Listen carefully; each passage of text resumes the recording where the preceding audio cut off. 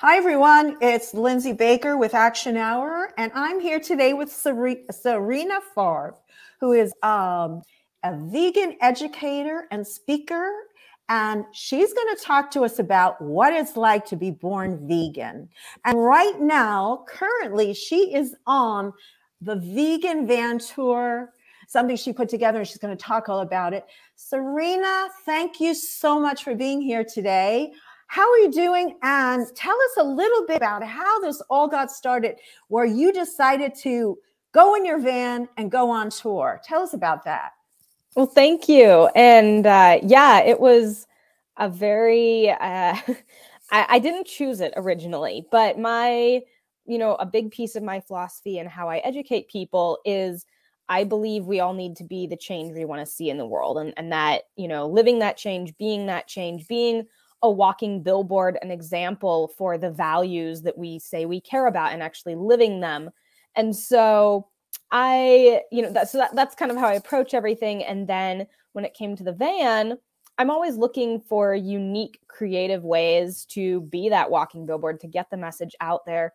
And I had a friend that actually built out the camper van that I'm living in now. So she put solar panels on it, a bed, converted it, did all of that. And I had the opportunity to take a few road trips with her, and originally was like, no, this is not for me. Like, this is really fun. This is great for a weekend, but like to live in this is a whole nother thing. And it kind of came to me like, well, what if I, covered it in vegan information and could be a driving billboard wherever I went. Think about all those seeds I could be planting, and then think about how efficient and money saving it would be if I actually just moved into it too. And then what if I combine this with— stop you there for a moment and just ask you, because there's so much to unpack here. So maybe you could describe to us, I would have loved to show the inside. And, I know this is a trend now that a lot of people, younger people, are going off in vans. Not all of them are vegan. A lot of them are, though. And what is it like to live in a van? Like, how do you eat? How do you sleep? If you don't mind, where do you go to the bathroom? The whole thing. Can you just go into that a little for us? Yeah, of course. So my van is a very tiny camper van. So it has a bed in the back. It's pretty short, as you can see there, not super tall either. And so it has a bed in the back that takes up, the whole length behind the passenger seat. And it kind of serves as a couch during the day. And then, a bed, and then there's some shelving and storage under it. I do not have running water or a kitchen or a fridge or anything like that. So it's mainly a bed and storage. But it does have solar panels on the roof, which I think you might be able to see in that picture a little bit. Oh, and let me bring it back up. Yeah. Mm-hmm.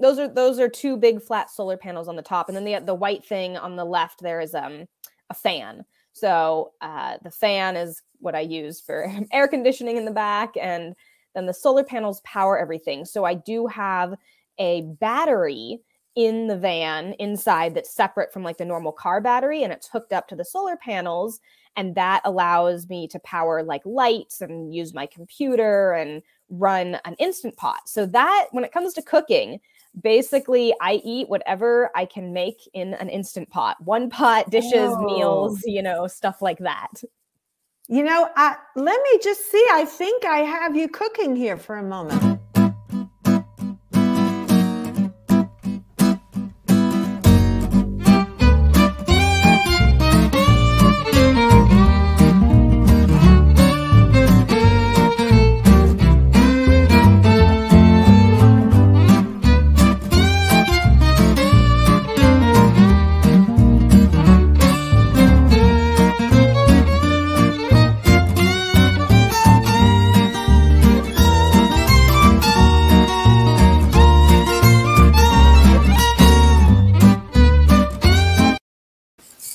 Yeah, that was fun. So does it get boring eating out of an Instapot all the time, or how do you make that creative? So you might have been able to see in that video, I do have a big giant spice rack above my door. Yeah. with lots of different herbs and spices. And I have, vinegars and sauces.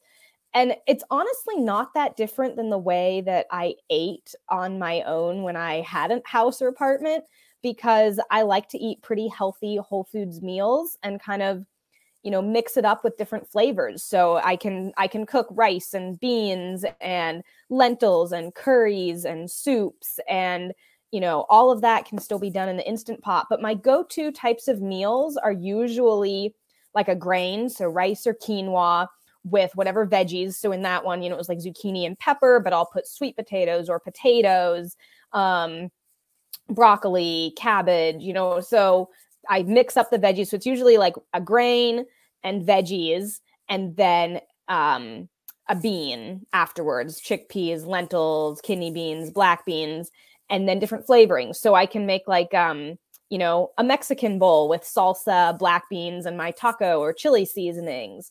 Or I can do like tomato sauce or, vinegars. Question, and so do you have a fridge? Do you have a fridge, a little mini fridge? So how do you keep everything, the veggies, I guess, can stay out? And what about, you don't even have plant-based milk for your coffee? No. I can see why you said this is not for me, but you've gotten to the point where, so let me ask you one more question on the functionality. So you, in order to go to sleep, you go park somewhere, and then where do you bathe, and where does all that, if you don't mind me asking? Yeah, so I have a gym membership to like Crunch Fitness or Planet Fitness. Those are the two most common ones. They have locations all over the country, and some of them even allow 24-hour parking. I haven't done much sleeping there, but if you're in a dire situation, you can just stay there overnight in some of those locations. And then I go to the gym, which I do pretty regularly, shower, clean up there. So that's a nice part of my routine. Wow. And so then where you sleep, you have to find places, and you have to do you have to sometimes rent? Or I know you go and do lectures at universities too. Do they allow you to park there when you're there?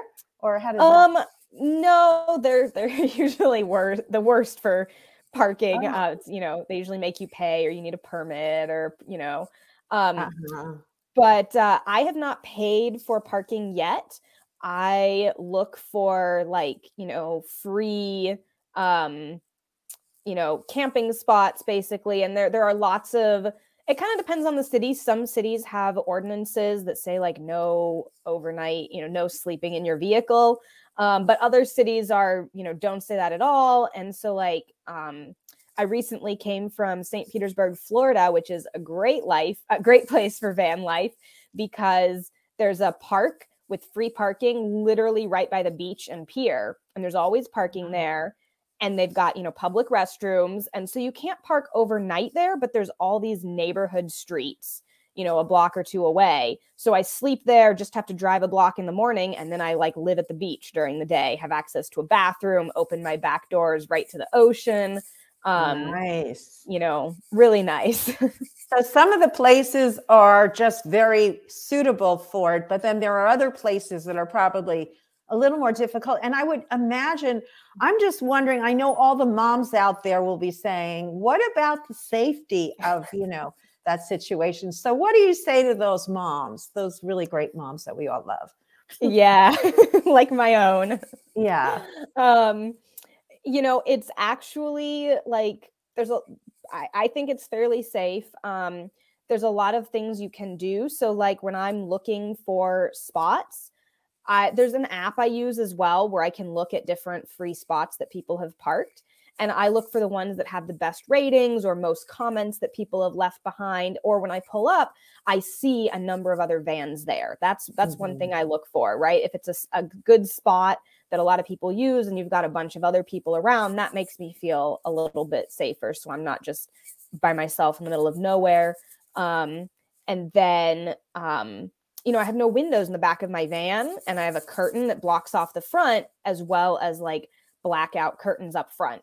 So when I pull up somewhere, one of the things I'll do when I'm ready to go to sleep at night, I usually have already gone to the gym or done whatever else I need to do for the night. And so I get ready to pull up and sleep somewhere, and I put the blackout windows up on the front of my van there and crawl through the back. So no one ever even sees me get in or out of the van at the place that I am, sleeping for the night. So no one sees who it is. No one knows. It's just like the van, and so I usually try to pull up kind of late, just when I'm ready to sleep, and then, leave first thing in the morning. So where I sleep is usually different than, where I'm hanging out or the other things I'm doing. Oh, great. Okay, well, let's move on because there's so much I want to talk to you about. So the next thing I want to talk about is, the most amazing thing, being born vegan. Can you talk a little bit about that? And then I want to talk about you being a teacher and so many other things, but let's start with that. Yeah, so tell us what that's like growing up.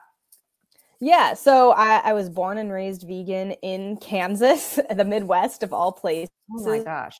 Which all people in the 90s, and it was definitely an experience. But I wasn't just sort of raised on a vegan diet, and I think that's important to distinguish. My parents always explained to me and taught me from a pretty early age why we were vegan. So it wasn't just something that we did or something that they just sort of dictated, but they explained it to me, especially the ethics. So I grew up, visiting animal sanctuaries, attending circus protests and vegan conferences. Like, they made sure to sort of bring me into the community at a very early age, understand the why, and really educate me so that I could make my own informed, choices as I grew older as well. And I know you have an amazing YouTube channel, which we are going to put links up to all of the different links that you have to share with the audience. But I do have a little clip of you speaking about being raised vegan. Let's play that. It's very short. All right, so let's read the definition of brainwash. According to the Cambridge Dictionary, brainwashing means the process of making someone believe something by repeatedly telling them it is true and preventing any other information from reaching them. So this is exactly what the meat, dairy, and egg industries are doing to society as a whole. Things like the Beef Checkoff program, the Got Milk campaign, and the school lunch program that requires a glass of milk to be offered to or set by every child's place during lunchtime.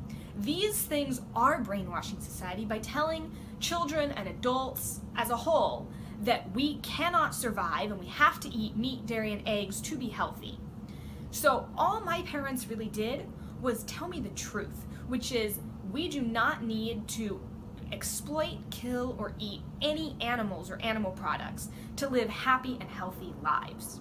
And furthermore, I actually think that my parents raising me to see past the form of propaganda that is telling society we need to eat animals allows me to think critically about so many other things in society, so that I now no longer take anything at face value. And I don't just assume that what the government or society or what TV or advertisers are telling us is true. I think critically and I decide for myself what makes sense. So veganism has been one of the biggest blessings in my life, and I am so grateful that I was raised vegan from birth. Wow, that was really great. Now, I want to tell the viewers that they can watch the entire, I think it's like a 40-minute video on YouTube. And tell us your name on YouTube. I'm looking to see if we have that here. Born Vegan.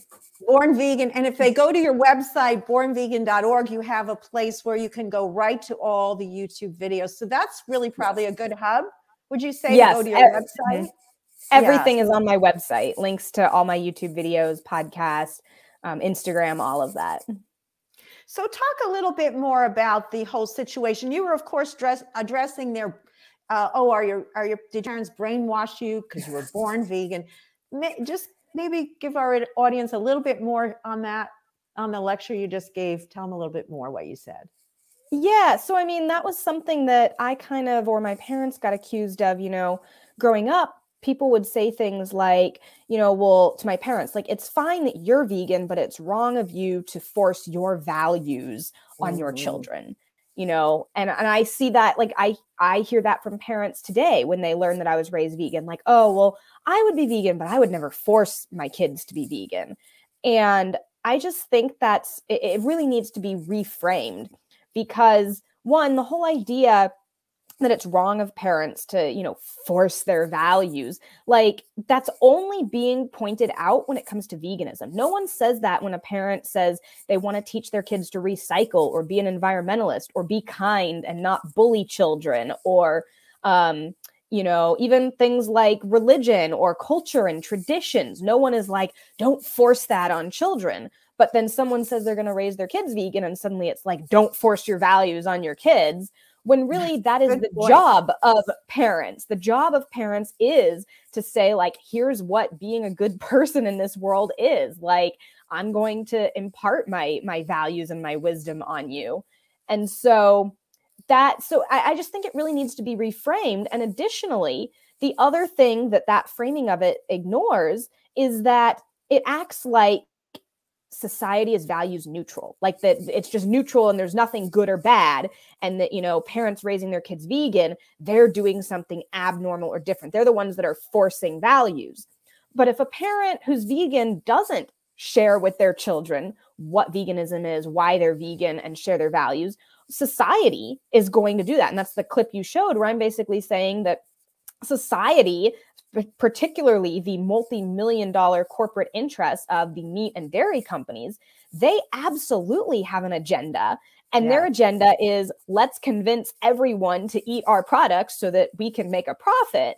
And so if parents don't counter that information with the truth that we don't need to eat those things, then kids can easily fall prey to the billboards, the ads, the peer pressure. There's so much of that in society. And so it's part of it is about good parenting. Yeah, absolutely. Yeah. I have another clip I want to play here about being vegan and going to school and being with other kids. Dietetics has stated that appropriately planned vegetarian, including vegan diets, are healthful, nutritionally adequate, and may provide health benefits for the prevention and treatment of certain diseases. These diets are appropriate for all stages of the life cycle, including pregnancy, lactation, infancy, childhood, adolescence, older adulthood, and for athletes. So no one needs to be concerned that vegan children are not getting enough nutrients. When I was growing up, I actually was on a competitive gymnastics team for about 7 years until I was about 12 years old. And I was able to compete just fine and was right along with my other peers. And by the time I was 12 years old and on about level 6, I was one of the few girls my age that had not broken a bone or had a really serious injury. In college, I also decided to run cross country about 2 years into my college career after not having been athletic for many years. I was able to join the cross country team, run, and improve just fine. And then last year, I also trained for and ran a half marathon. So no one needs to be concerned, and let's put that one to rest. The vegan diet and being raised vegan has not at all held me back. Wow. That was just, I was thinking about like how it would feel with your friends constantly, like everywhere you go, you go to their house for a party and probably none of the food is vegan, correct? Was that sort of can you tell us a little bit, growing up, adolescence is difficult. Just talk a little bit more about that now. Yeah. So, we did have like a play group and some other family friends that were, at least vegetarian or would provide vegan snacks. And then I also had friends that weren't at all. And in most cases, my parents, when I was younger at least, made sure to kind of talk with their parents, and either they would send snacks over that I could then share with everyone, and they would tell the parents, we're vegan, we have a special diet, like, please just eat the thing, please serve the food from our snacks, that we send. Or they, my parents would make sure that other parents at least understood veganism enough that they would provide vegan snacks while I was there. And for the most part, everyone was very respectful. And it was very helpful for me at a young age that I wasn't sort of having to navigate that completely on my own. And my parents were, communicating with my friends and peers' parents to kind of help facilitate that. And they did that in the schools too. So like they would talk with my teachers and, make up a bunch of, vegan cupcakes or something. And then those would go in and be stored in the fridge or freezer at my school. So that then if any kid had a birthday and brought in treats, then the teacher would know to get out one of my vegan cupcakes or, you know, one of my vegan snacks. So it wasn't always exactly the same as what the other kids were eating, but it would at least be a special treat that I also liked and was special for me. Right. Let's talk a little bit now about how you became a teacher and then how that segued into what you're doing now. Can you talk about that? Yeah, so I feel like I've really always been an educator at heart. Like I love sharing information. And this was true even when I was a small child growing up vegan. Once, you know, my parents taught me the truth about, you know, how meat and dairy got to the plate and everything, then I was going around sharing that information with other kids, handing them leaflets, flyers, telling them what gelatin was and how it was made. How did that go? You know, how did that go when you did that? You know, it depends on the situation. In, you know, like 6th grade in particular, where I was doing a lot of that, I kind of jokingly say like half the class hated me and half the class went vegetarian. So, oh, great. Tom Vincel has a comment. I still have a hard time getting my family to get me vegan snacks. They're getting better at it. And I think that's something a lot of people, particularly right after Thanksgiving, a lot of people struggle with that. You're going to talk a little bit more about dealing with that a little bit later. But I did want to mention that as a teacher, you were a science teacher in high school. Is that correct? Yeah. So I studied biochemistry in college and then ended up teaching high school in Kansas City for a couple of years, chemistry and advanced placement, environmental science, AP environmental science. So I taught both of those for some time, and you know, it kind of came from my passion for education, but also really my passion for critical thinking, which is what I kind of feel like, you know, my parents taught me to do by growing up vegan in a non-vegan world, where I had to learn to read labels and do things different than other people were doing, and recognize that the information other people believed to be true, you know, wasn't necessarily in line with science and you know, nutrition evidence and things like that. So it's really, you know, all about that critical thinking and questioning. And I had a passion for that. And so that kind of bled into science and doing research at one point, and then teaching high school as well. So we have a question from Ken Sills. Hi, Ken. Thanks for watching. Were you bullied in school because of your vegan choice? Now, you kind of already addressed that, but where did you go to school? Because my question is, do you think, and you could have a really good person to ask this question, do you think your experience would have been the same if you lived in another part of the U.S.?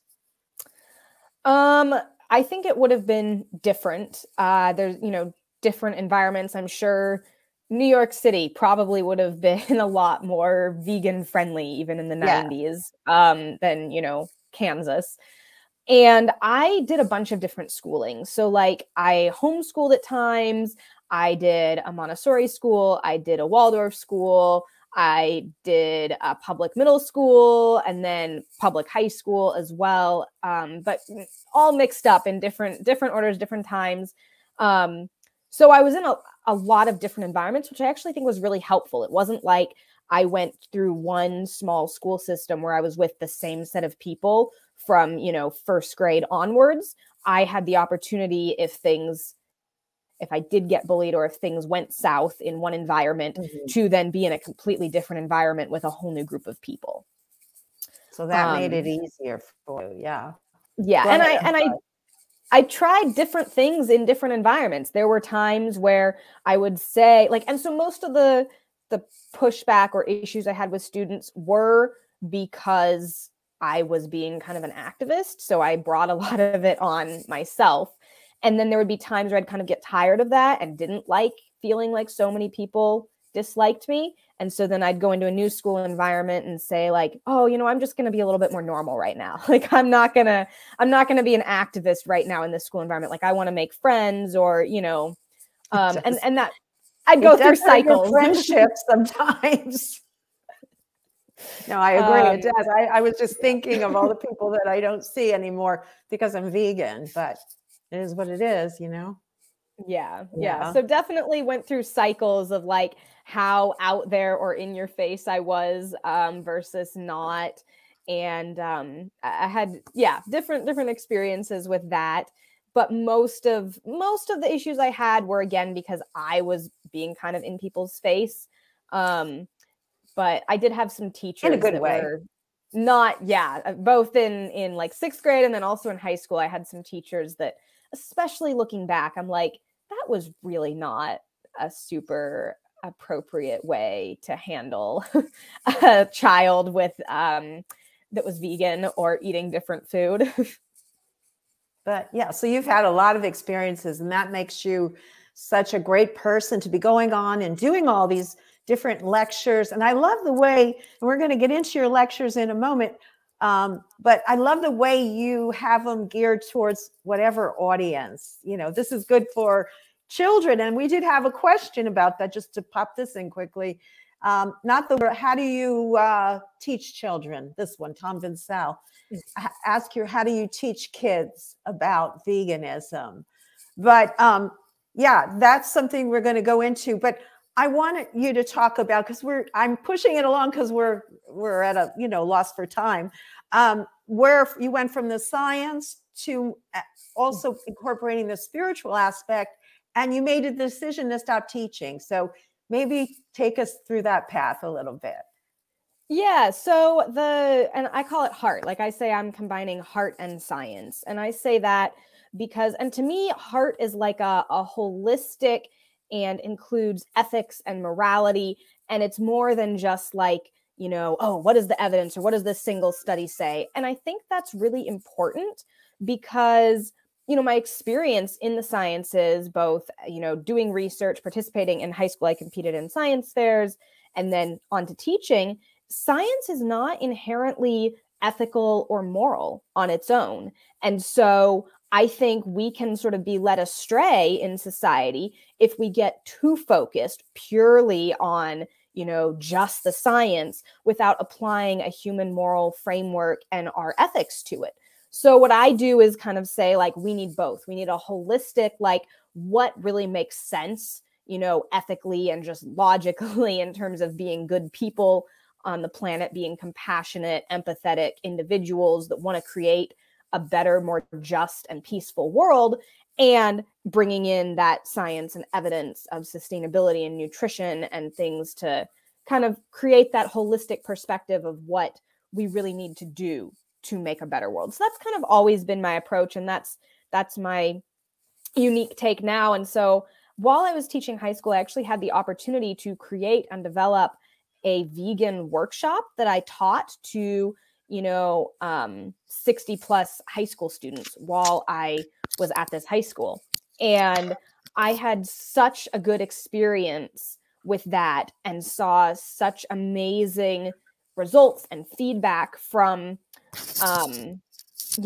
being able to do hands-on vegan education, cooking demos, class discussions, interactive activities, all of this, that I really, kind of decided I wanted to do that full time. Like, I loved teaching, but I didn't love teaching chemistry and environmental science. I wanted to teach veganism. I wanted to combine that heart and science together for a holistic, what can we as individuals do to make the world better and bring our daily actions into alignment with our values.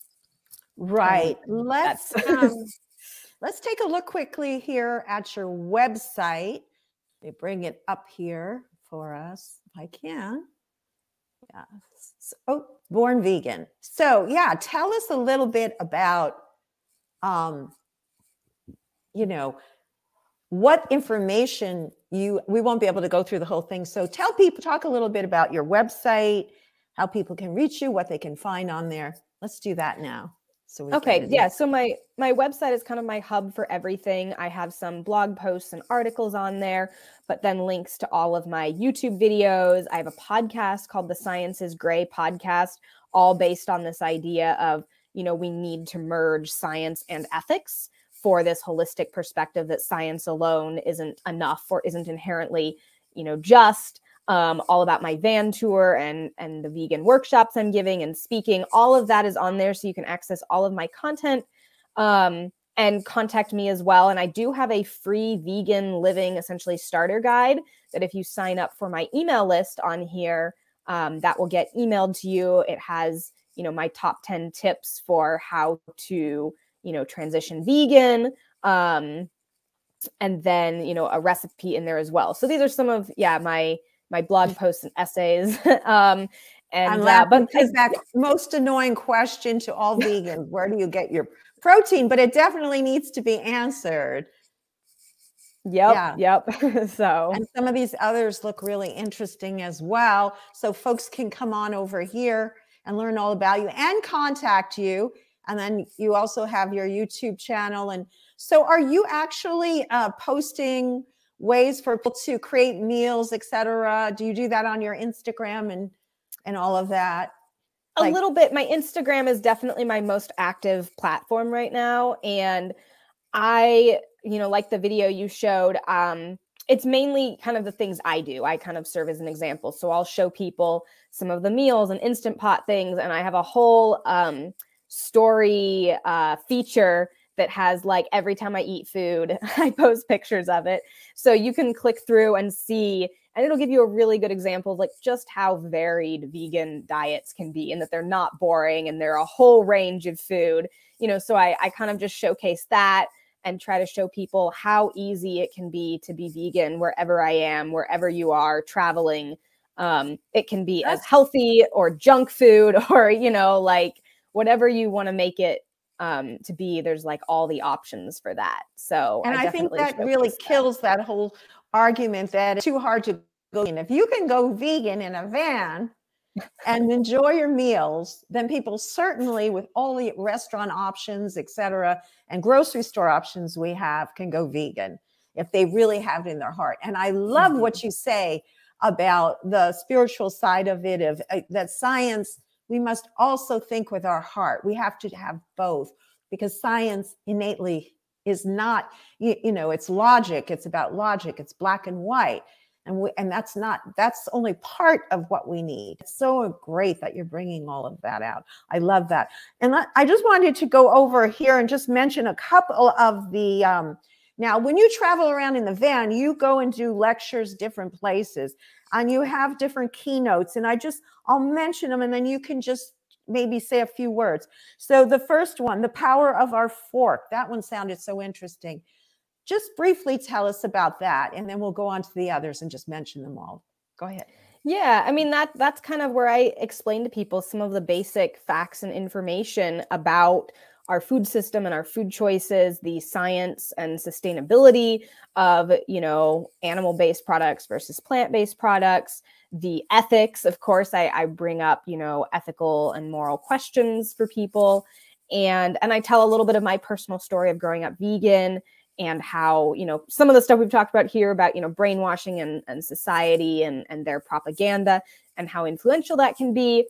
But really, you know, the point of it is the power of our fork. It's really trying to empower individuals who say that they care about not hurting animals, who say they're animal lovers, who say they care about peace and justice and sustainability, to then be empowered to actually bring their daily actions, the food they eat and put on the end of their fork 3 times a day, you know, into alignment with those values they say they hold, so that they're actually being the change that they want to see.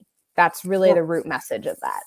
Great. And then the next one is, well, did you talk about the change they want to see? So beyond sustainability, why embracing holistic veganism and total liberation is key to mitigating climate change and healing the planet. How about that one?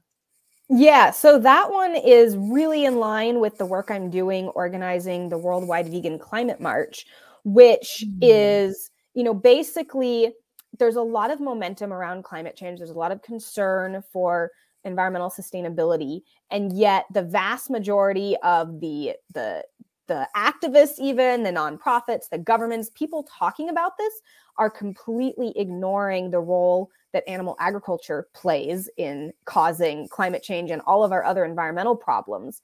And at the same time, you know, some people are starting to talk about the ethics of, the human impact of climate change, things like environmental racism and how environmental problems are affecting different communities at different times and in different ways. And there's, already existing disparities that are being exacerbated there. And yet no one is really talking about the impact that climate and environmental problems have on animals and our fellow earthlings as well. And so again, it's that combining heart and science and talking about how we need this holistic approach. We need a plant-based food system to mitigate, if we truly care about mitigating the environmental problems and climate crisis, we need that. And at the same time, we have to actually also bring the ethics and animals into the conversation. And it's beyond sustainability because, at the end of the day, we don't talk about whether or not it's sustainable to kill humans because we're being overpopulated, or whether it's more sustainable to, do horrible things to humans in the name of sustainability. We recognize that morals and ethics matter, and yet we're still stuck on this conversation purely of sustainability and not recognizing the individual, bodily autonomy and right to life of the animals that we're killing or not in the name of sustainability. Well, it's so interesting you say that, because I can even feel myself sometimes as a vegan activist when I'm talking to someone and I see they're blocking their empathy, and there's, they're kind of giving you that, oh, animals, that look, they totally don't get it. I jump to here's how it's going to affect you, and just kind of gloss over. And I think it's so great that you're calling them out on, hey, this is really, really messed up. And you're messing with, something that never come back, never, once it's gone. And that whole thing, I wash over it. I'm glad you reminded me. Thank you for that. I'm getting emotional here, but seriously. And I think the one other one we didn't cover was university lecture. And I love this because of what's been going on in the schools, shootings, et cetera. Normalize violence, the global impact of our daily choices. You want to talk about that? Because believe it or not, we're almost out of time. But go ahead. Yeah, so that is the main lecture I'm giving right now. And that is where I really, again, kind of that still root asking people, are you living in alignment with your values? But I really approach it from what values do we all say we care about? What values do you care about? And then I present facts about what actually happens to animals in our food system, the facts, sustainability, and the science of what's going on, and details about how animals are oppressed in this system, and how that is also linked and interconnected with human oppression in this system in all different ways. And then really raising that question for students of, if any of the things I'm saying bother you, or you care about creating a more peaceful, compassionate world, are you living in alignment with that? Are you making daily choices that put us closer to the kind of world you'd like to see, or that take us farther away from that? And so it's really, that a very basic, in some ways, why do our vegan choices matter and our food choices matter, but in the context of justice and sustainability and nonviolence. Right. And I just want to bring up the Vegan Climate March coming up before we completely run out of time here. So would you talk about that? I'm having trouble bringing up the website, but people can go to this veganclimatemarch.org. So easy to remember. Tell us a little bit about it. And then I want a few minutes to just wrap up anything we haven't covered that you think might be important. So talk about the Vegan March first, though, please. Yeah, so I'm the co-founder and co-organizer of the Worldwide Vegan Climate March, which will be taking place on May 6th, 2023. And it's worldwide. And so we're kind of modeling it after the youth climate strikes from 2019 and youth climate marches, where we hope that people in cities around the world are all mobilizing on the same day.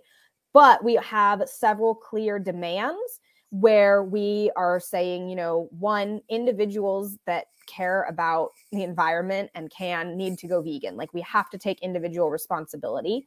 And two, governments need to end subsidies for animal agriculture and really level the playing field so that we're not propping up these harmful industries. So we have an individual demand demand, kind of a Ooh. government demand. And then we're also asking for people or institutions and governments to endorse the plant-based treaty for that, policy. Basically all around, we're demanding a transition to a sustainable, ethical, veganic, which is vegan and organic, plant-based food system, if we really, care about the climate and environment. And so, like I said, it's like that talk where I kind of talk about that. But basically, we need people in cities around the world to step up. We have a form on our website if anybody wants to become a regional organization, and we'll be in touch soon and walking people through the steps. We'll be providing, the messaging and the chants and kind of this global big picture of what we're doing. And we hope to, get many, many cities and hundreds of people, if not thousands of people, turning out all around the world saying we need to end animal agriculture now. I just want to jump in because you did break up a little bit there when you were saying that if people get involved and become part of an setup in their area, become part of it, they would get in touch with you. So maybe just repeat how they get in touch with you there, because I didn't hear you either. Okay, yeah. So there's a form on the website under like how to become an organizer that you can fill out if you want to actually help bring a march to your city and region. And then we'll be in touch following up, providing resources and steps and trainings for how to actually do that. If you just want updates or maybe want to attend or volunteer, you can also sign up for our email list on the Vegan Climate March website as well. Perfect. So we're just about out of time, but I do want to give you a couple of moments here at the end. Is there anything we didn't talk that you would like to cover? I think we've Any been final covering words it pretty well. I think we did too. If not, that's fine. But either way. Yeah. Basically, I'll reiterate my message, which is, I really believe in the power of individuals. We all are walking billboards and examples of the kind of world we want to see. And even if our choices, which they do, but even if they didn't have any kind of direct physical impact, we still are influencing everyone around us by being a living example and embodying the values and world we want to see. And that's so incredibly powerful. We all need to remember that and not forget that we are powerful agents of change just through what we do and how we live our lives. Thank you so much for reminding those of us that are activists. And for those of you that are not, that want to get involved, and this is so inspirational, get in touch with Serena. She is going to show you how to get started, and follow her on YouTube. All the links will be up available to you in just a couple of moments. So thank you so much, Serena, for being on today and for imparting all this amazing wisdom that you have with us. It was really amazing. Thank you. Thank you so much for having me. Okay, hang on a moment. I'm going to go off. Bye, everyone, but stay on. Bye-bye. Okay.